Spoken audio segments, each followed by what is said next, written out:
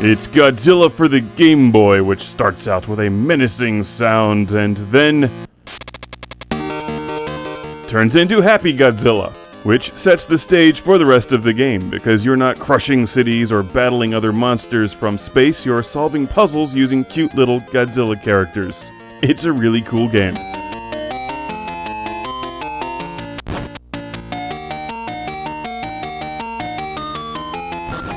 The objective of the game is to crush all of the rocks in each level, which then opens up an exit, allowing you to progress through the map and the game. Watch out for nasties. Godzilla can't jump, you can't breathe fire, you just punch them with a giant hand.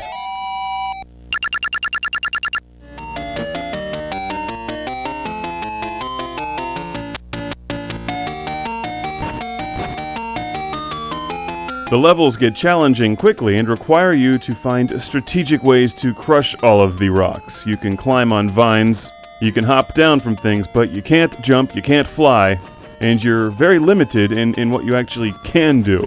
And that's the challenge in Godzilla for the Game Boy.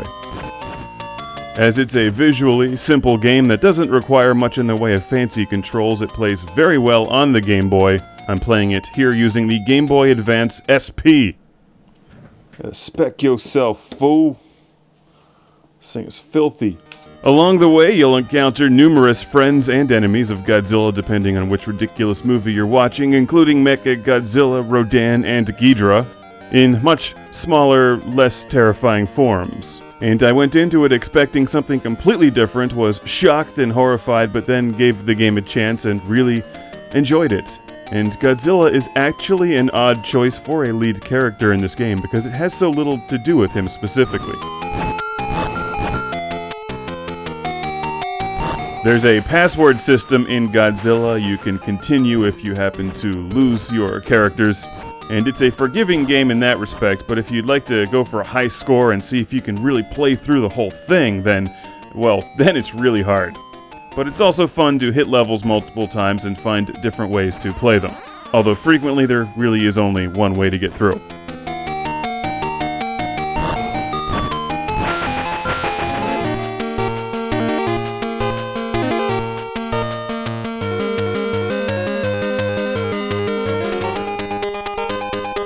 At the moment I'm playing Godzilla using the Game Boy adapter for the GameCube, outputting the audio in stereo, which is a nice choice because of the excellent music that this game produces. They did a really nice job with the score that totally captures the feel of this odd, bizarre, cute representation of Godzilla. Now you see the bad guy that looks like the red monster from the Bugs Bunny cartoons? That's Hydra. You can punch out most of the monsters in this game with your giant fist, except him. You have to drop rocks on him or crush him with a boulder. Also, you can't punch out King Ghidorah, which is like the pterodactyl from Joust, and flies in when you're taking too long to get rid of you.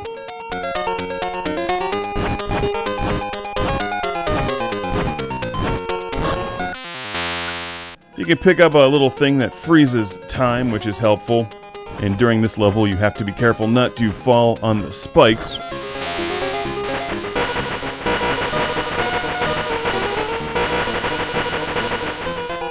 The game has a nice variety of levels that increase in difficulty quickly. It will constantly keep you on your toes, and if you enjoy puzzle solving, you'll find a lot to love about Godzilla on the Game Boy.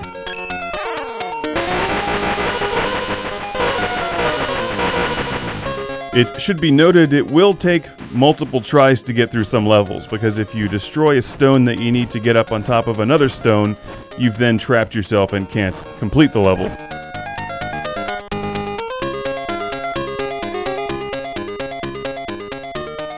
It's a tricky game, super cheap, easy to find, playable for the original Game Boy.